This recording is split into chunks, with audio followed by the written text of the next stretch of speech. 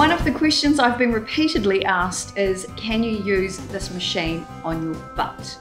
The long and the short of it is yes, but you have to decide what purpose you want to, or what result you want to get from the machine. So for some people, they want to reduce the look and feel of cellulite, and for others, they might notice their butts a little bit saggy, a little bit droopy.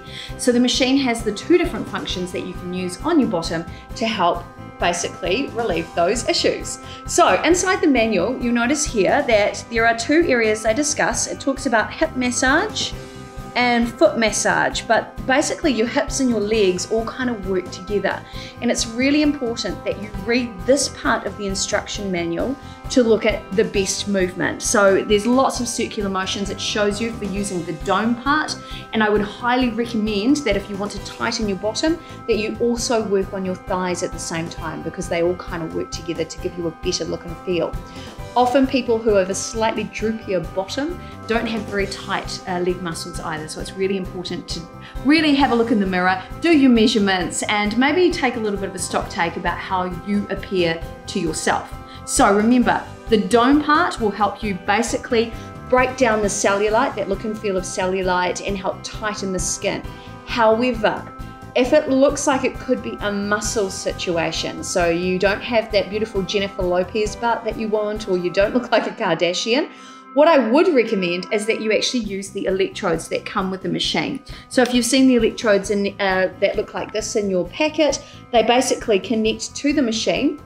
And ideally what you want to do is you want to be able to grab your butt and feel where your muscles are. So clench, I'm doing it right now, clench your butt muscles and find where that real center of your butt muscle is, where it really starts to clench tight.